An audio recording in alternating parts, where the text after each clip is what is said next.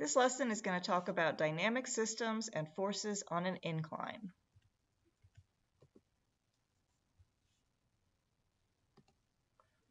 Francine is riding in an elevator which is accelerating upward at 5 meters per second per second. The weight of Francine and the elevator is 9,800 newtons. What is the tension in the rope? To solve this problem, we want to think about the fact that she's accelerating. Since she's accelerating, is she in equilibrium? The answer is no. An equilibrium system is one where there's no acceleration, so this is going to be a different type of problem. This is an example of a dynamic system. A dynamic system is any system that is not in equilibrium. The object will be in motion and accelerating. For a dynamic system, the net force, or the sum of all the forces, equals the mass times the acceleration. This is just like equilibrium systems, except that this is not equal to 0. We can also break it into components. The x components, if you add all the forces in the x direction, and we use sigma, which says the sum of all the forces in the x direction equals the mass times the acceleration in the x direction. You can also look at the forces in the y direction. The sum of all the forces in the y direction equals the mass times the acceleration in the y direction. Unlike an equilibrium system, the acceleration is not 0. So now we've talked about static equilibrium, dynamic equilibrium, and we've added dynamic systems. So this chart compares the three. Static equilibrium and dynamic equilibrium are similar because they both have an acceleration of 0, balanced forces, a net force of 0. The difference is the static equilibrium is at rest, or the velocity 0. The dynamic equilibrium is moving at a constant velocity, so the velocity is not equal to 0. Now we're going to look at a dynamic system. A dynamic system has an object that has a changing velocity. It will be accelerating, so the velocity will not be constant and it will not be 0. It may be 0 for one moment, but not for a continuous amount of time. The acceleration of a dynamic system is also not equal to 0, and the forces are not balanced. The net force is not equal to 0 for a dynamic system. So for Francine's problem, first we're going to check, is the object in equilibrium, at rest or constant velocity? The answer is no, it's not. So the sum of forces is not equal to 0. Now we're going to identify all the forces and draw a free body diagram. For this system, the forces we're going to look at are the force of tension, holding Francine up, and the force of gravity of her and the elevator going down at 9,800 newtons. Now you'll notice in this free body diagram, the vectors, the force of gravity and the force of tension, are not equal in length.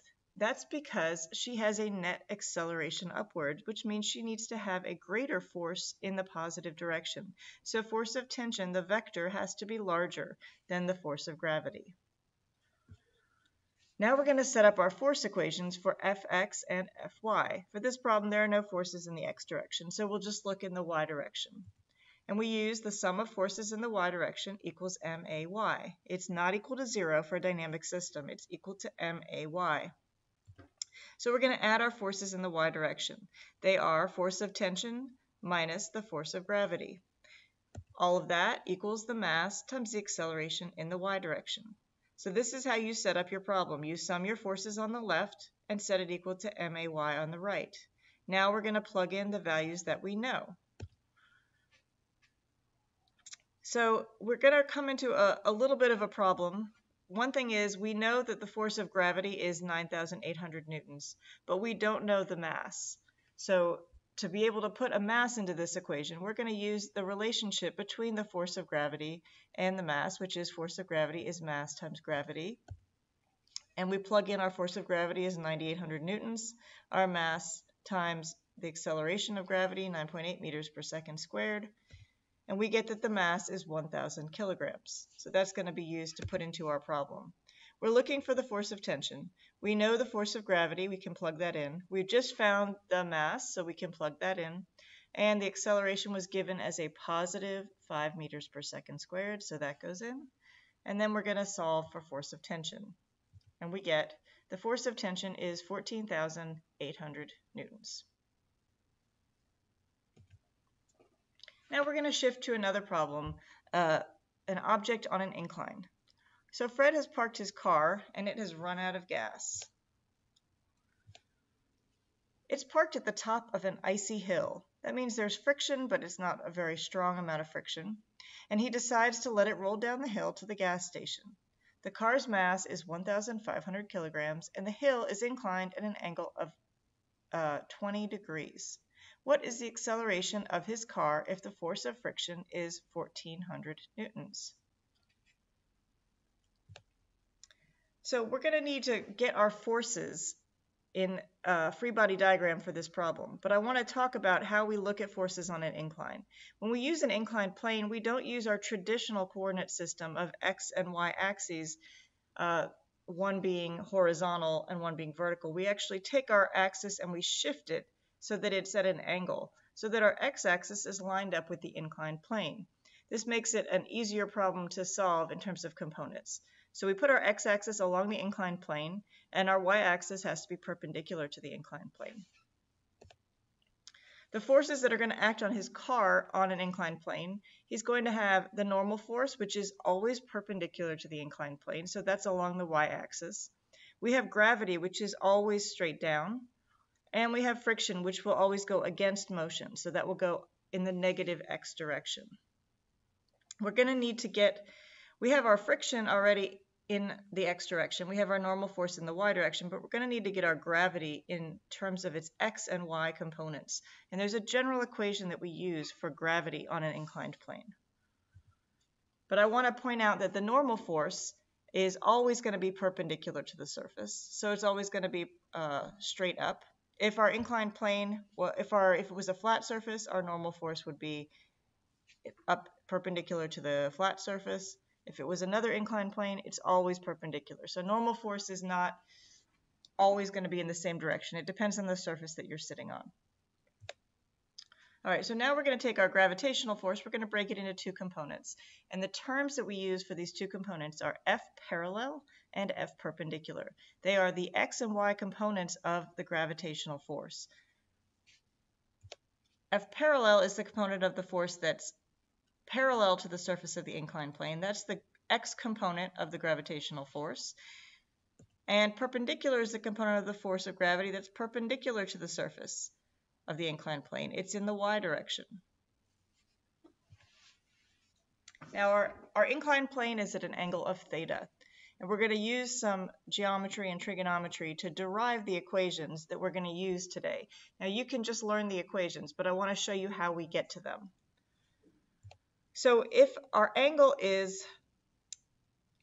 here is theta, then this triangle right here has a matching angle right here, which is the same as this angle right here.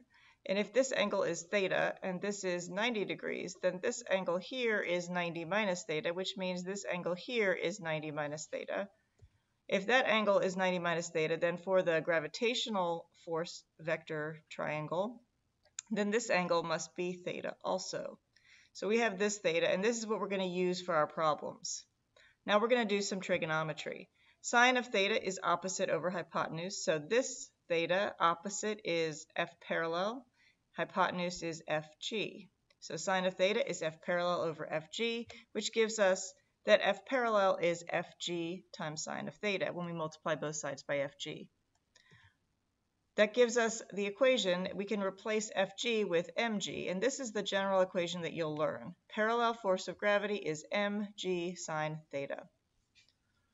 For perpendicular force, we're going to use theta again, but now we're going to use cosine theta. Cosine is adjacent over hypotenuse, so cosine of theta is F perpendicular over the hypotenuse, which is FG.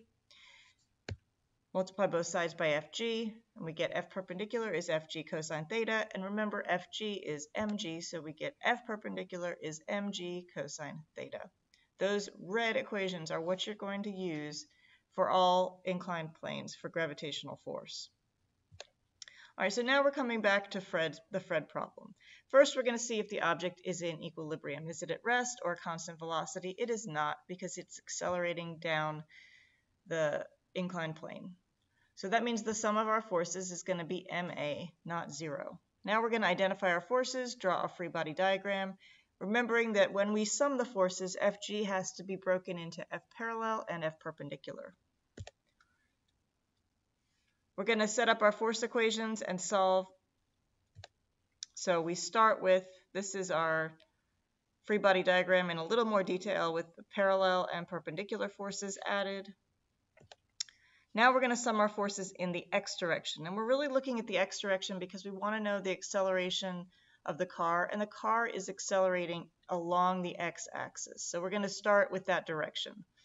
So our sum of forces in the x direction will include the parallel force that's positive minus the force of friction.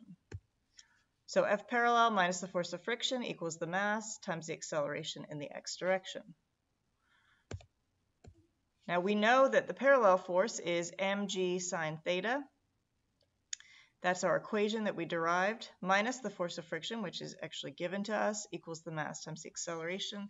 And now we're just going to plug in numbers. Our mass is 1,500 kilograms, gravity is 9.8 meters per second squared. We're going to take the sine of 20 degrees, make sure you're in degrees, minus, we replace the force of friction of 1,400 newtons, equals the mass times acceleration, and solve for A, we get 2.4 meters per second squared. In summary, a dynamic system is an object that's in motion and it's accelerating. It has different properties than equilibrium systems. And for gravity on an incline, we have to break it into components. The parallel force is along the surface of the incline. The equation is mg sine theta.